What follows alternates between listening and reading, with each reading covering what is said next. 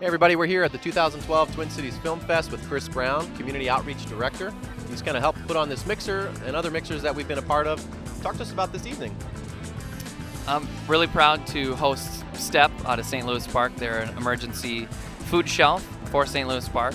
They service almost 4,000 people every month, and a very needed service in St. Louis Park. STEP stands for the St. Louis Park Emergency Program. We've been in the community since 1975, so going on 35 plus years.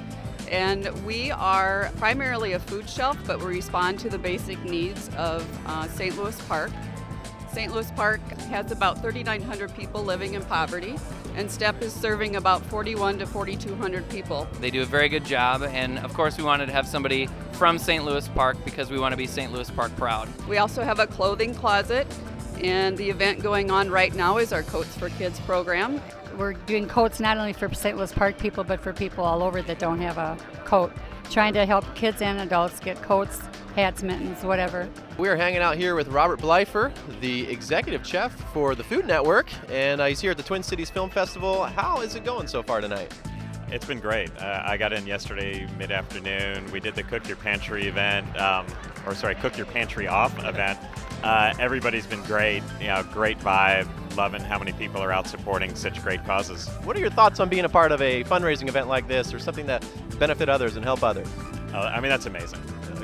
Normally Food Network, I'm completely behind the scenes, and we're indirectly or directly teaching people how to cook, and it's sort of less of that reward. But being in an event like this, seeing people supporting great local charity, it's amazing. It really, truly heartwarming.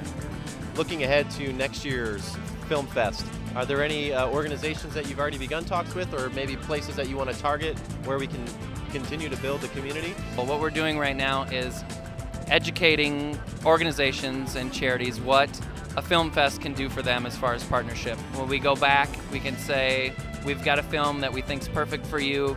Would you like to come on as a screen sponsor? Would you like to have an event? Would you like to raise awareness and do some things to raise some money for your charity or your organization? So right now we're just in the relationship building process and got lucky with STEP.